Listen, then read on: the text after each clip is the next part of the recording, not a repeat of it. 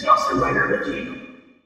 Hey YouTube, Dinosaur Rider here. It is time for a ranking video. With Kishiryu Sentai Ryusoulger ending, we have yet another dinosaur prehistoric based Sentai under our belts, and I thought it would be fun in the wake of that, and also in the wake of me using the word wake. Get woke, Scully! In the wake of Power Rangers doing Ryusoulger for its next incarnation, I thought it would be fun to rank all of the Dinosaur Sentai series so far. Now, as always at the beginning of these videos, disclaimer, this is my opinion, this is my list, it's not the list, it's not the right list, so let's get that out of the way at the beginning, although I'm sure people will still be mad at me. So, let's start at the bottom of the list, which you would assume to be number 4, right? Nope, it's number 5, bottom of the list is Dino Force Brave.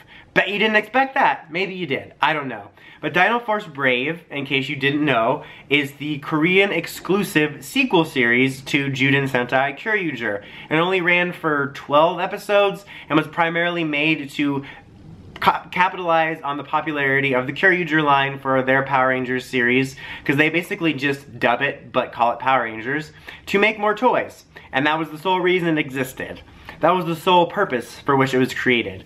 And watching it, it is a very just by the number series. It's as if they took just the basic DNA of the plot points a Sentai would have and the bullet points, and that was the series. There was no build-up or development to these plot points. It was just basically like, here's the Zord, here's our debut. Oh my god, you're my brother, we're family. But like, within episode 2, these characters just met, and they're like, oh my god, we're the best bonded family ever, found family. I'm like, dude, you don't even know, what's his name? Cover up his name tag, what's his name? It was very generic. I mean, it was decently enjoyable watch, but it was really almost nothing of a show.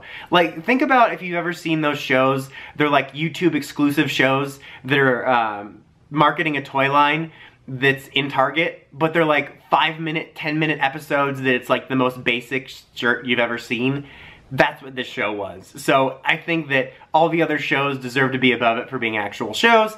As for things I liked about it, I respected some of the ideas of continuing the Kyryuger story. I did like the designs, especially of their main mecha, one of my all-time favorite mecha designs if I'm being honest.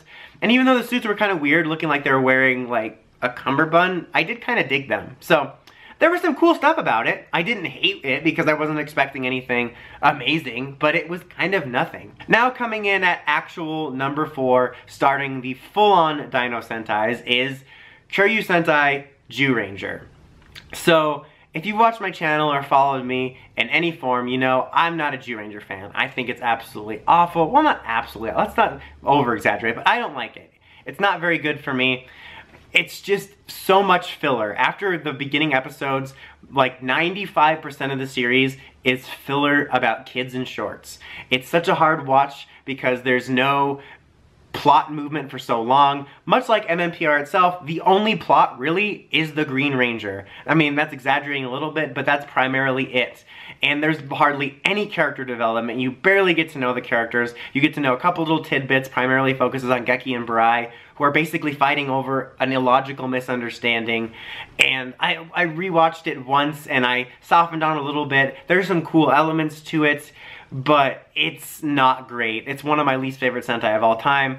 Like I did with Dino Force, to say some positive things about it, I did think it had a really cool mythology, and I really did enjoy the first handful of episodes because they had a really nice build-up to getting the mecha and the weapons, and they fleshed out the mythology a bit, and some of the finale stuff was okay, but overall it's just a very boring, filler-filled Sentai. Coming in at number 3 is our most recent entry, Kishiryu Sentai Ryusoulger.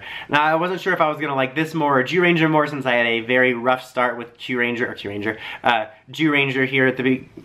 All these Rangers, man! Since I had a very rough start with Ryusoulger, the first half was not a lot unlike Zyuranger. Lots of filler, feeling like I was wasting my time. So many Sentai filler episodes are absolutely just valueless to the world when you think about it.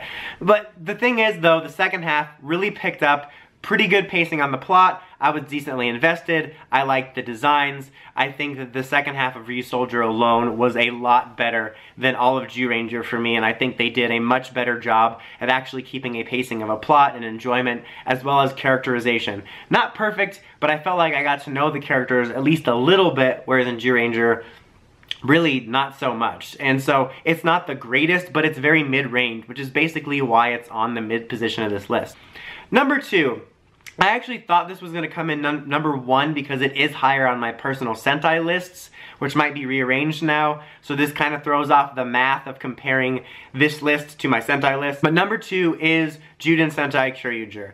I thought Kyuryuger was a really good series. Not perfect, I can definitely understand why people have some problems with it, but I thought it was a very well-balanced series in terms of the plot and the character development, as well as some of the silliness.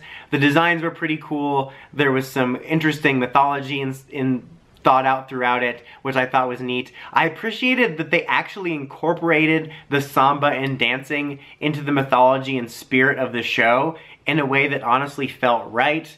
I loved having a lot of Ranger series, and this series gets criticized quite a lot for Daigo focus, which I can get from a certain perspective, but I feel like most Sentai and Power Rangers series focus on a red or one other Ranger because of marketing, because it makes narrative sense to have a focal point. And I agree that Daigo got more focus than some, but it never bothered me that much because to me it didn't feel that overblown. I feel like there's certain series where all of a sudden people decide it's a problem, even though it happens in every series, and that's the way I felt about this. And I mainly say that because I personally didn't have too big of a problem with Daigo stealing too much focus, because I honestly can remember every single character. Ryusoulger obviously had the core 5-6 Rangers, but you had a bunch of different characters, and I can distinctly remember their personalities and something about them, and while they all didn't get equal focus, I think that's a huge testament to how well they did in my opinion, that given that there was about 10 Rangers, I can distinctly remember each of them. It was not a perfect series, but I think it was very well balanced, and was always surprising me and was always enjoyable. Coming in at number 1 for me, as you would have expected, is Dinosaurs, the show from the 90s. Is Bakuru Sentai Aba Ranger, which I think is the most underrated Dino Sentai. Honestly, one of the most underrated Sentai, period. But underrated Dino Sentai because I feel it gets lost in the shuffle.